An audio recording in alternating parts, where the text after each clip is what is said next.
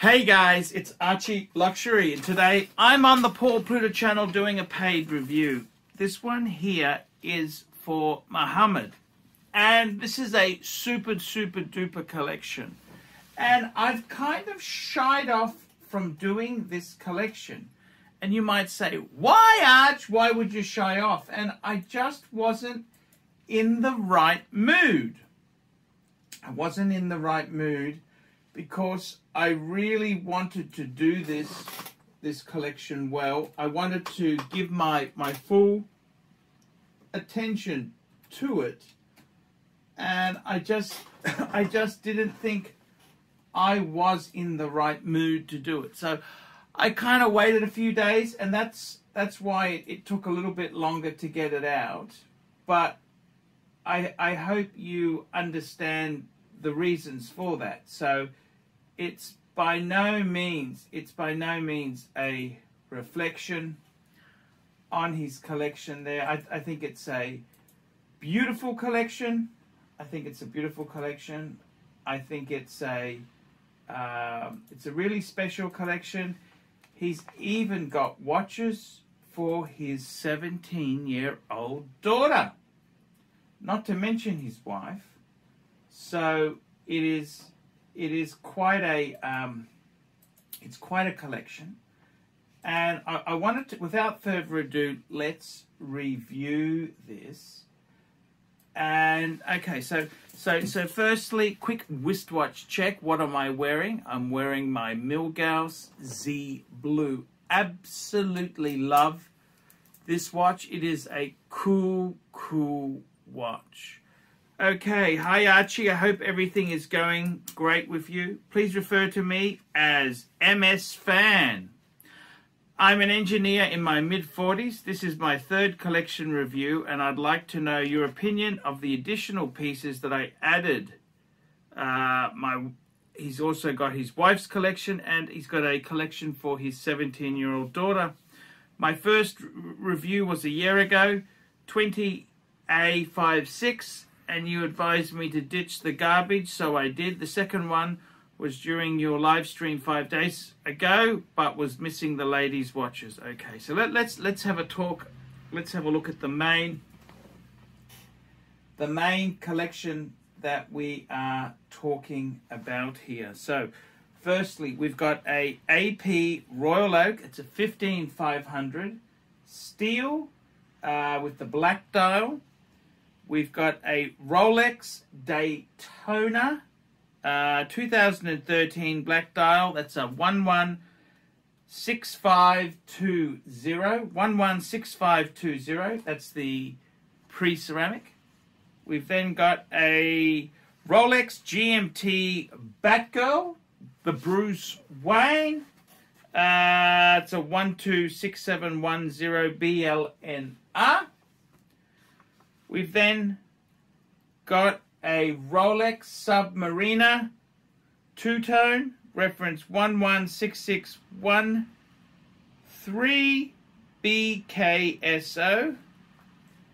Then we have got a Rolex Submariner ceramic 116610. That's the 40mm.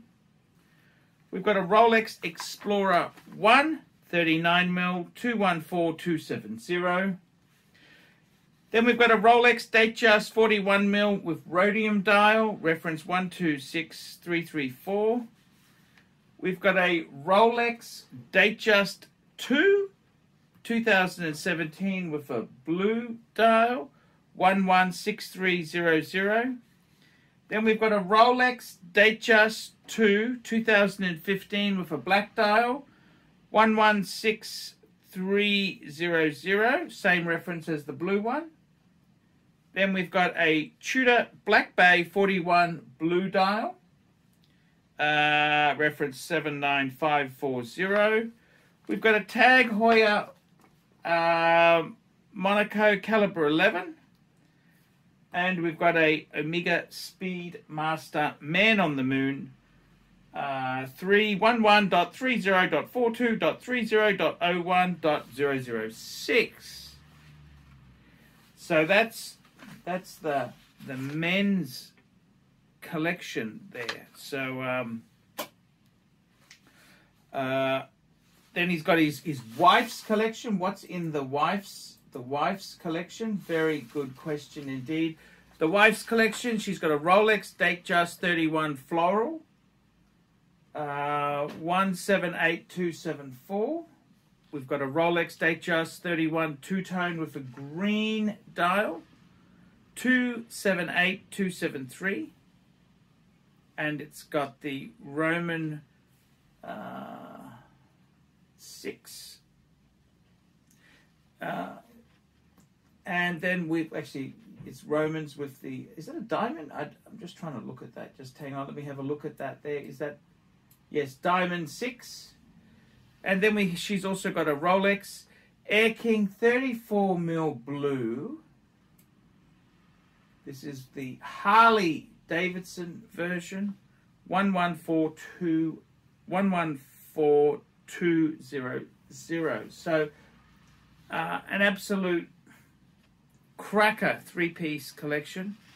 The daughter, 17-year-old daughter, this lucky girl, 2 watches. She's got a Rolex Datejust 34mm pink, the salmon dial, 115200, and a Oyster Perpetual 31 177200.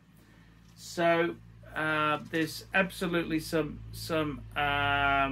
amazing pieces there. Now we've got a few questions. Before we go into the questions, let's just go through these collections. I just want to talk about what do I think of these collections here. So I got to tell you, I do like it. One thing I like about it is we've gone for steel stunners. We don't have a lot of gold. The only gold we've got is in a two-tone Submariner, which is great. And we've also got a white gold bezel on one of the Datejusts. But I actually love it as a steel collection. I got to be totally honest with you. I think steel is fantastic. Let's go through these pieces here. So firstly, the Royal Oak 15500, absolutely stunner. Absolutely stunning. That is probably the horology piece. It's the big bucks piece. Absolutely beautiful, beautiful piece. We've got the Daytona. The Daytona. That's probably my favorite Daytona. I think the ceramics are a little bit overrated. I think I got to be honest with you, the black dial with the steel bezel is probably my pick. Great piece. So I'd definitely say that's a winner. Chicken dinner. We've got the Batgirl, the Bruce Wayne. Yes, you can't. That is just a magic GMT.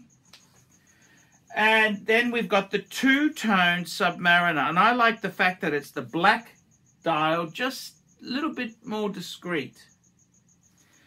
Then moving right along, not to be shamed, we've got a date sub in steel, which I think is very, very iconic. I don't think it matters you got a 40 or a 41. Beautiful, the ceramic Submariner. We've got the 39mm Explorer 1. That has become extremely hot now that it was discontinued by Rolex. So that's fantastic to have that. The Datejust 41 with the rhodium dial. That's got the white gold bezel. Absolutely beautiful. Then we've got the Datejust 2 with the blue dial. Absolutely beautiful. We've got a Datejust 2 with a black dial. Absolutely beautiful. We have got the Tudor Black Bay 41. Beautiful. Tag Heuer Monaco. Beautiful. And we've got the Omega Speedmaster Man on the Moon.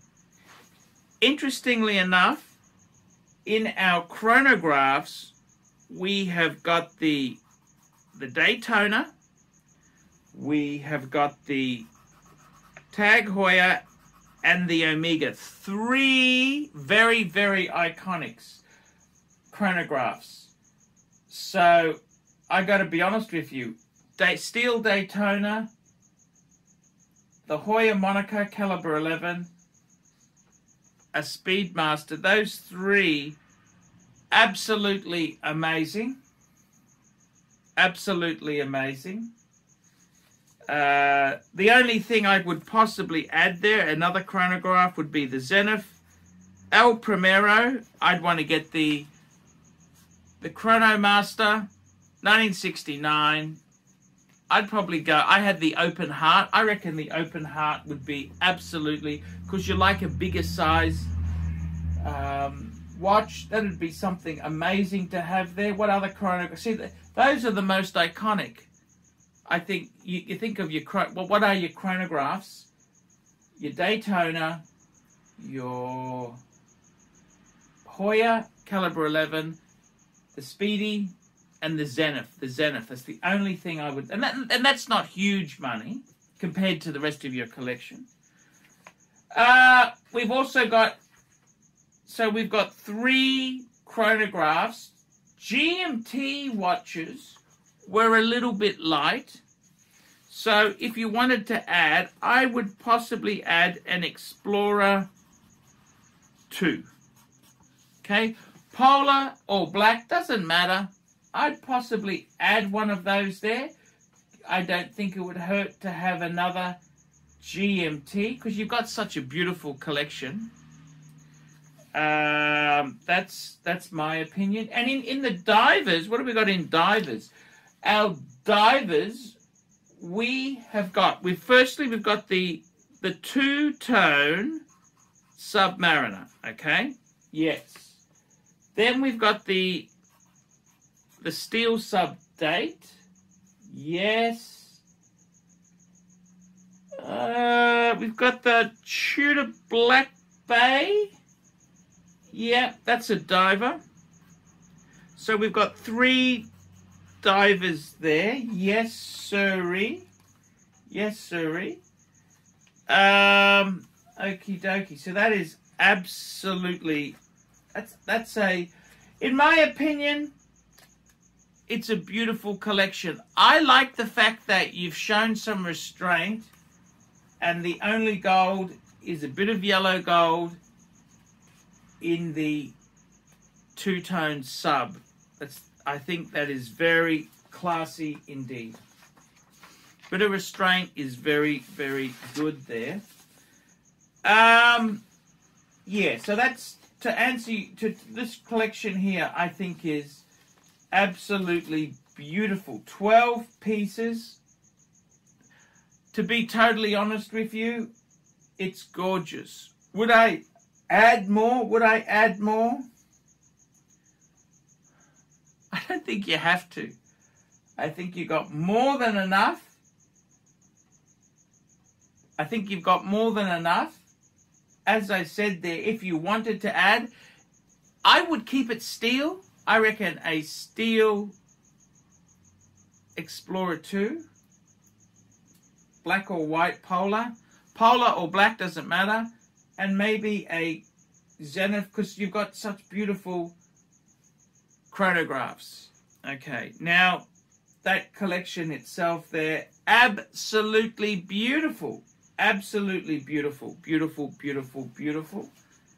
Then if we have a look at the wife's collection, what do I think there? Look, I think that is absolutely stunning. 31mm floral. Yes, that pops. Absolutely pops. That's a beautiful watch. Then you've got, for a little bit more elegance, we've got a two-tone with the green dial, with the Roman, with the Diamond 6. Yes, yes, very classy, still understated.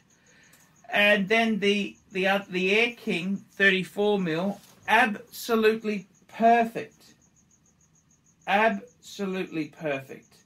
It just looks like in the photo the crown's not screwed in. Maybe that may need to be looked at by the Rolex service center if it's not screwing in fully. But absolutely beautiful. And as for your daughter, What a lucky girl. She's got a pink dial 34mm date. It's actually not a date just, it's a date. Yes. And she's got an Oyster Perpetual. Very lucky. I normally don't encourage giving high value watches to children. I think they've got to earn it themselves there, but you can see you're quite a generous guy. You don't want to be stingy. You want to have everybody enjoying their luxury goods, which is a good thing. Now, I will receive the Starbucks and the Pepsi next month from my AD. Wowzers! The Starbucks is the Cermet, the Submariner with the green bezel, and the Pepsi. Definitely take both. Yes, indeed. Definitely take those. They're amazing. Please let me know what to add and what to get rid of. So the only other thing I said to add was the Explorer 2. Okay, so 42mm, and also a Zenith, El Primero, Chronomeister. I reckon the Open Heart, like I had, would be amazing. Get a discount. That watch has to be bought at a discount. Zenith is not Rolex. It doesn't hold the value the same. You want a hefty discount on the Zenith. Do I need the black sub after getting the Starbucks? Yes. Yes, you do. You do. You do. You do. Look. Do you need 12 watches as it is? Of course not. But do I need the black sub after getting the Starbucks?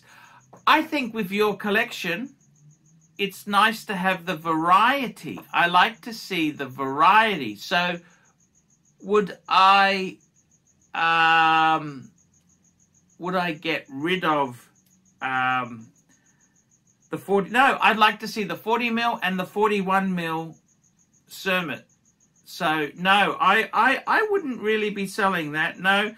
Do I need 3 Datejust? Now that is a good question. Yeah, that is a very good question indeed. Do you need 3? Of course not. You don't need 3 Datejust. However, what are you going to do then? What are you going to do? You're going to sell them? I think myself, I would say, you know what? I wouldn't be inclined to sell anything, okay? You're a wealthy guy. Don't sell them. The money you get is coins. It's change, chump change. I don't know where you're located, but I suspect you're in the Middle East somewhere. I wouldn't, why would you be bothered to sell? I wouldn't be bothered to sell the Datejust. No, I'd keep it. Enjoy it. You love your watches. You very clearly love your watches. Just enjoy them all. I wouldn't sell any. Do you need to have 3? No, of course not. Do you need 12? No. But I didn't think money was tight with you. I'd just keep it. Don't buy a 4 Datejust. That's enough Datejust for you. But no, do I need 3? No, but I wouldn't be selling any. Do I need to other brands other than Rolex? Good question. Do you need to add other brands? Look, I think the best advice I can give you, don't ever think Rolex is garbage. It's not. I went down the Patek Philippe route. Okay, and I got to be totally honest with you. Guess what? I sold off my Rolex because they're easy to sell, and I regret it. I made a big mistake. So, you know what happened? I went into Pateks, and Pateks are beautiful, but they're delicate. They're very delicate. You know what?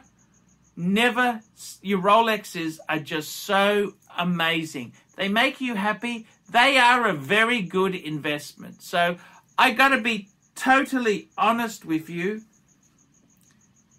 Would I get into other brands? Well, I like how you've already got you've got the Omega Speedmaster, you've got the Hoya Caliber 11.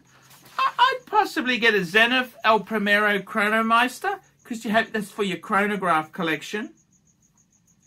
But my advice to you, and you've got an AP as well. I don't think I would stick with Rolex. Stick with Rolex. It's durable. It's just Rolex is the Mercedes-Benz of watches. No, of course, Bentley or Rolls-Royce is better, but it's just so usable. It's just internationally recognized. Stick with, I think myself, if you really wanted a fancy-wancy thing, maybe a Patek Philippe World Time. That'd be a white gold one, maybe would be lovely to have, just a super, you know, amazing piece. Because you've already got the AP. I'd probably get, I reckon, a white gold World Time 5230G. Maybe get one of those, but I would not get rid of your Rolex. Your Rolexes make you happy. They are, I got rid of my Rolexes because I thought Patek was so superior. And then I came back and I discovered it was very hard to get Rolex back again. So in all honesty, stick with Rolex. Should you get other brands? Should you add other brands? I think you've done that already. I wouldn't necessarily add many other brands because they're nowhere near as... The Rolexes are amazing as far as collectability, desirability, and the retention of value. Maybe one Patek, if you really wanted something, you know, out of this world, I would add a Patek or a Lange. But you don't have to add any other brands. So I got to be totally honest with you there. If I were you, don't sell things, okay? Selling things, who are you going to sell it to? A dealer is going to give you crappy prices. In the Middle East, they're nasty. Unless you are a salesman and you know how to buy and sell, it's very hard to get top whack. And just keep it. You know what I mean? You don't strike me as being poor. I would keep and enjoy what you've got. That's honestly the best advice I can give you, is to keep and enjoy what you have, because it's amazing and it makes you happy. And at the end of the day, it's happiness is the reason why we buy these things. We want to be happy. And they're amazing. You've got some amazing pieces. You've got some really, really amazing pieces. And I would just be...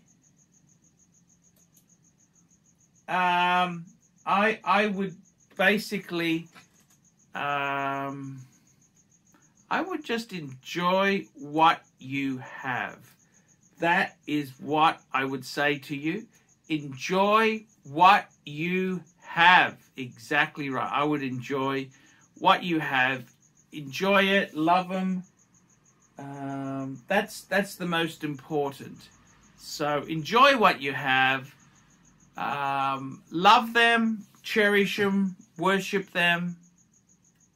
They are amazing. They're amazing to have. You've got some really amazing pieces, and this is what life is all about. Having beautiful things, cherish them, and hey,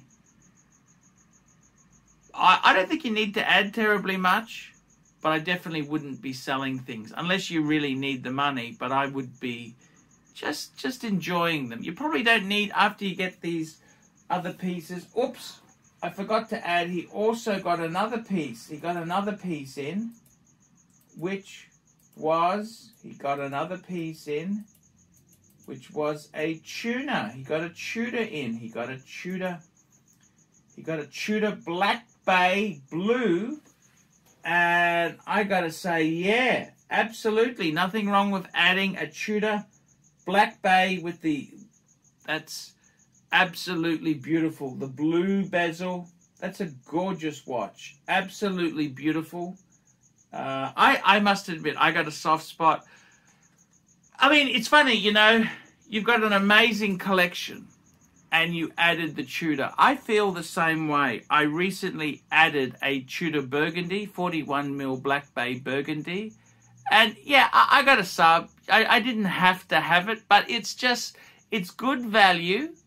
And I love it. I love it. These watches, they make me really, really happy. So my advice to you, enjoy them, love them.